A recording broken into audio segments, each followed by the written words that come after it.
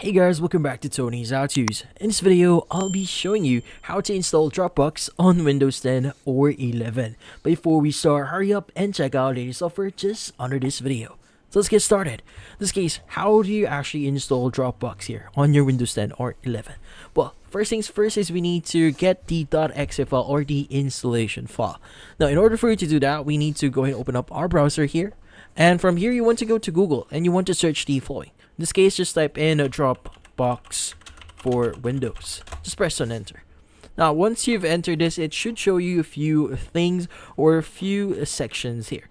In this case, you should be able to see the Dropbox or sponsored link here if you see it. But in this case, look for the link that says Dropbox Desktop Experience for macOS or Windows. Now, make sure the link itself is from Dropbox. So dropbox.com desktop. Let's go and open it up.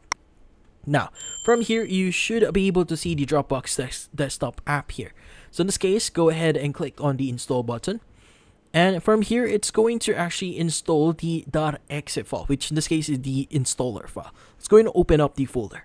Now, go ahead and open up or double click on the .exe file. Click on run.